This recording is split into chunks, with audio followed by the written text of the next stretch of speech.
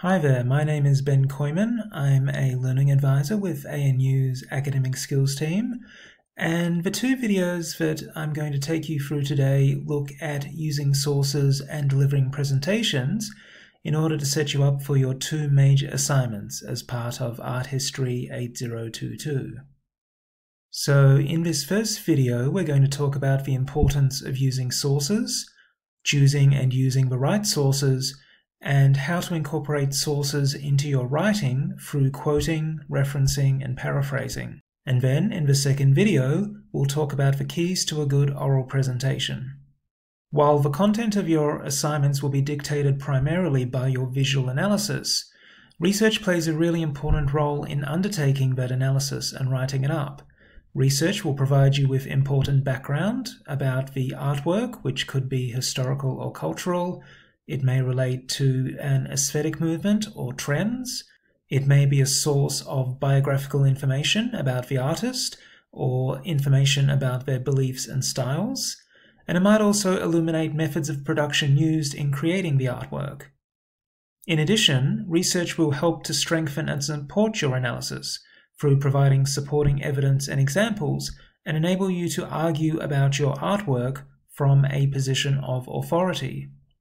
Let's say, for example, you chose to undertake a visual analysis of Jackson Pollock's Blue Poles, the wonderful artwork currently housed at the National Gallery of Australia. In terms of research you might undertake on blue poles, there are a number of different sources you could consult. These include art history books, book-length studies of the artist or the era and movement in which he operated, biographies of the artist, films and documentaries about the subject, book chapters that have been written about the artist or the artwork, and journal articles on the subject as well. So you have quite a wide range of sources at your disposal for this established artist. However, you may be choosing to focus on a more recent artwork, and I've chosen here a photograph by local artist Hannah Axelson titled Around Belawan. Now, obviously, if you're looking to focus on a current working artist and a relatively recent artwork, there won't be such a big body of literature available for you to draw from. However, that's not to say that there isn't literature and sources out there that you can use in order to support your assignment. You could look at artist websites, blogs, and Instagram accounts, and here you'll see Hannah Axelson does have her own website. You could consult contemporary art magazines and newsletters, and news and promotional articles about the artist and/or their artwork.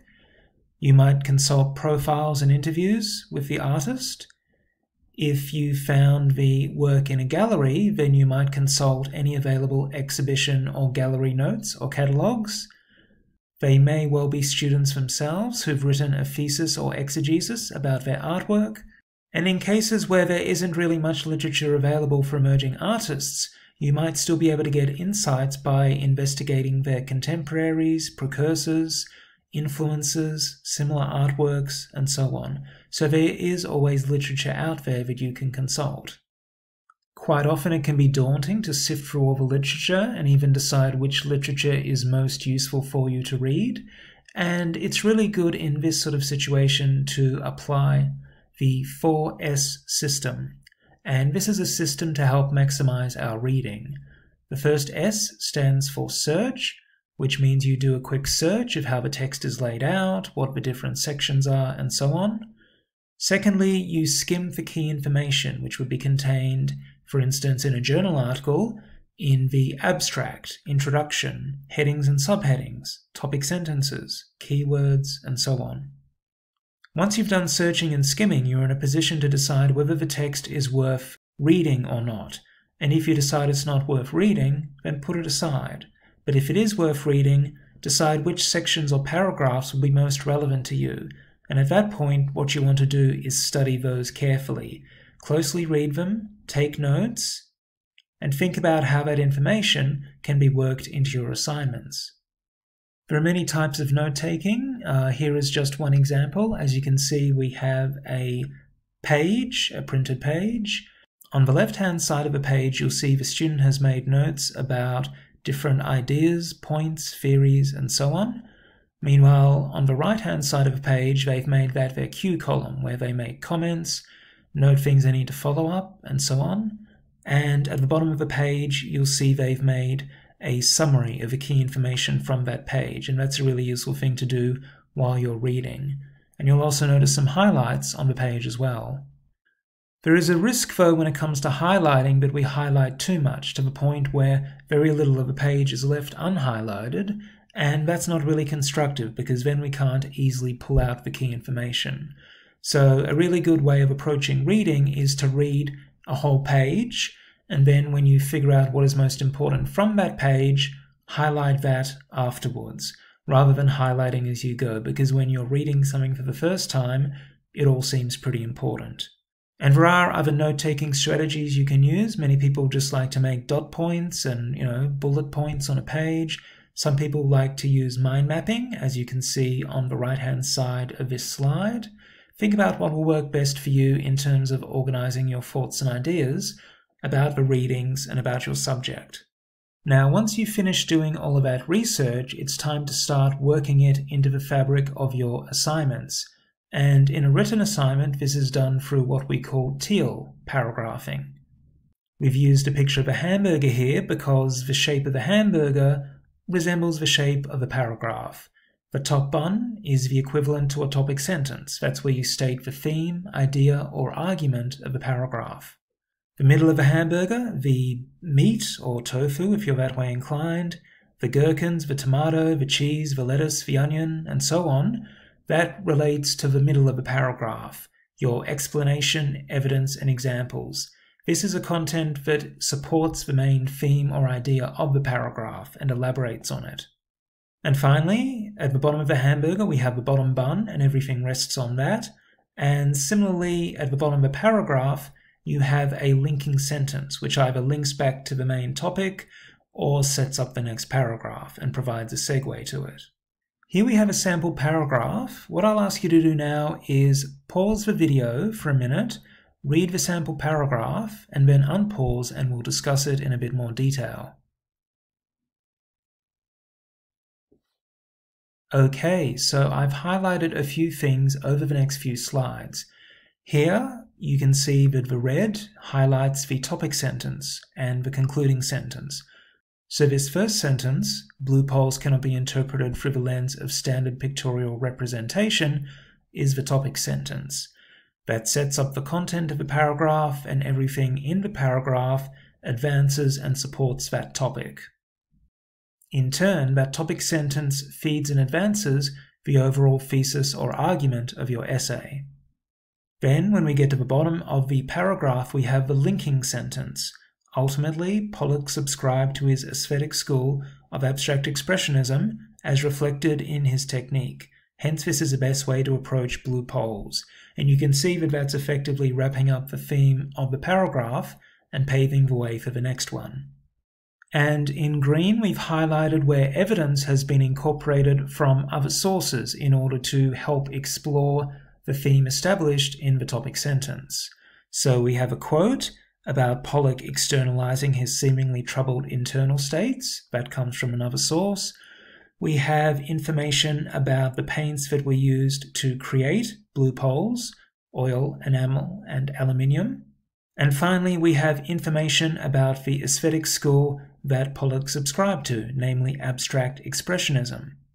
Now, some of these things you may already know about blue poles, and you may already know about the artist or artwork that you're examining, but it is also important to reference information where you can to help support your observations.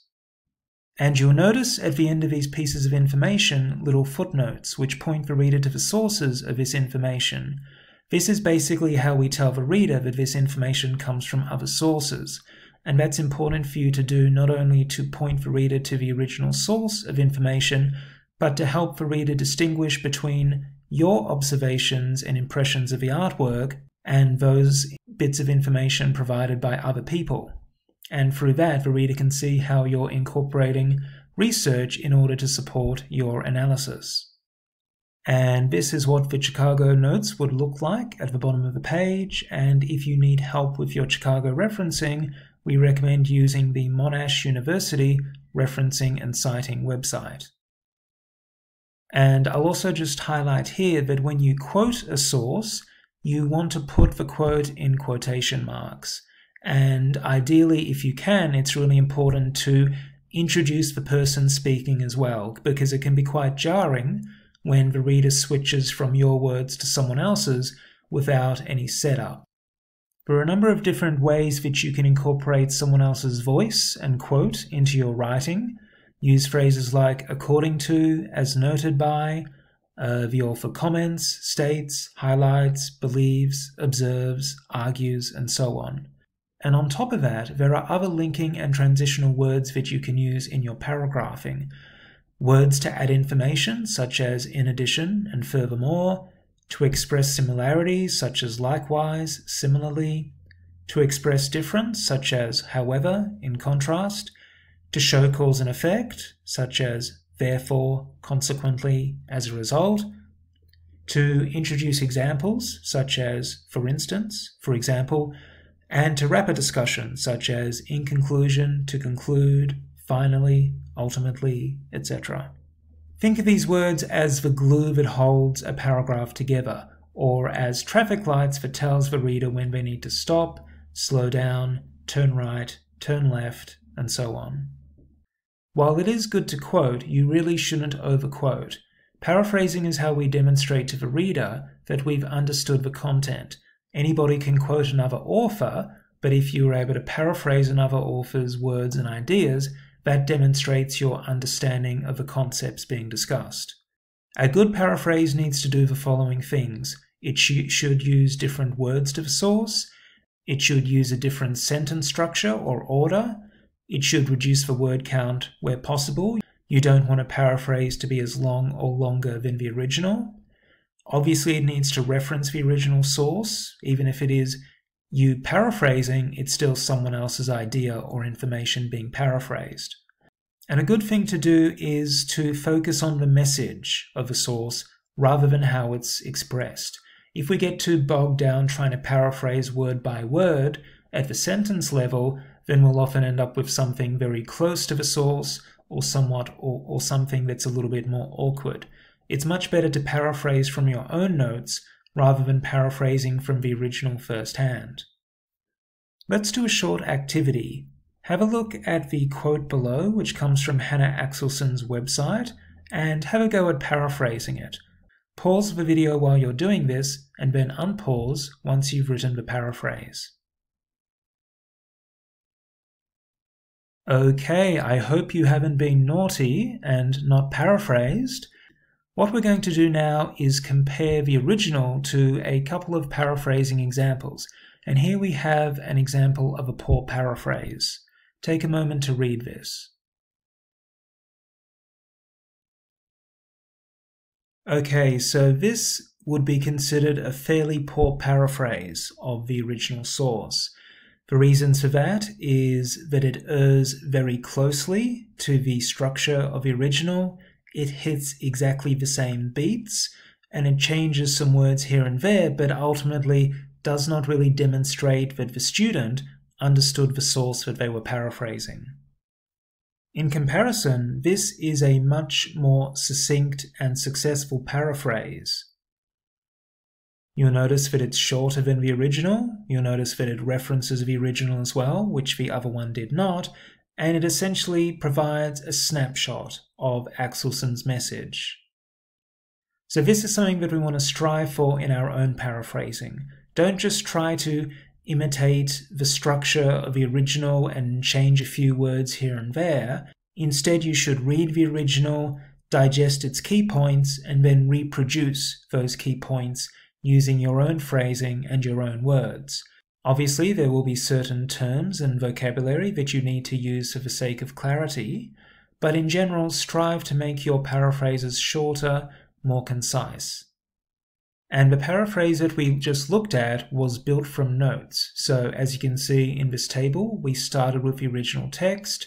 From that original text, the student made a few key notes, and those key notes became the basis of the paraphrase. So again, rather than working from the original when you're paraphrasing, it's a really good idea to take some notes and use those notes as the basis of your paraphrase. I hope this information was useful to you guys. Our next video will pick up where we left off and talk a little bit about oral presentations. Thanks for listening, and I'll see you there.